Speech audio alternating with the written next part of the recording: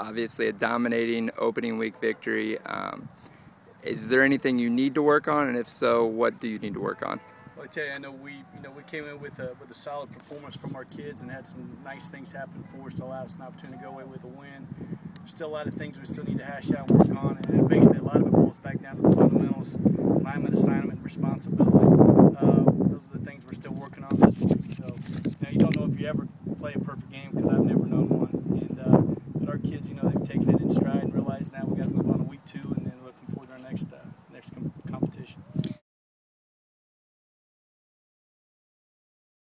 Well, I tell you what, I don't know if there's a difficulty at all. I just know that Harrison, being in the state of Arkansas, they've got different kinds of rules in that state in comparison to Missouri. They don't have the 25 contact days in the summer. They got spring ball. They utilize a lot of that time in football. So, in terms of an edge, I would like to say they've got more of an edge on us than we do them, just based on how much contact they've had with their kids since last April. So, I don't know what you may call it, their home opener and stuff, but they had a kickoff jamboree last week against Batesville, and they played 4 quarters. It actually was a game for them. So, us coming in and being a first game opponent, it might be on their schedule. It looks that way, but in terms of their kickoff, it's basically week 2 for them. So basically we're on equal ground there, and they might, like I said, have a little bit of an edge just because of the lack of restrictions they have in their state compared to ours. Good deal, yeah. And then from getting a chance to see them on film, what kind of challenges do they present on offense and defense? I tell you what, they do some great things. They hired the offensive coordinator from Pulaski Academy in Arkansas, which is a very renowned, solid football traditional school, perennial state championship contending team. So they brought in a very knowledgeable coach, and they are no huddle, fast tempo. They'll try to get 70, 80 plays in. They throw the ball between 80 and 90% of the time. Do some nice things with the ball, so they're going to have us on our heels most of the night. And it's very important for us to make sure we establish the line of scrimmage and control the ball on our side.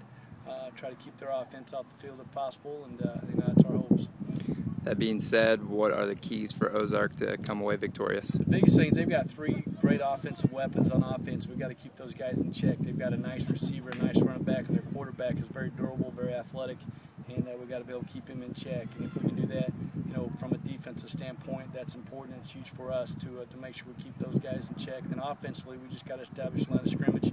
They are a blitzing team. They do some nice things with the kids that they've got, and we've got to make sure we utilize and understand our game plan and execute it from an offensive standpoint. And the special teams, once again, the guy being from Pulaski, they don't believe in punting the ball. So if it's any time, if it's 4th and 6 or less, they're going to go for it on 4th down. They do that all the time. They got a variety of different onside kicks. So, the thing about it is, as you go into this game, you really don't know what they're going to try to do from their strategic standpoint of how they're going to game plan us. So we've got to make sure we're going with open minds and open eyes and be ready for anything.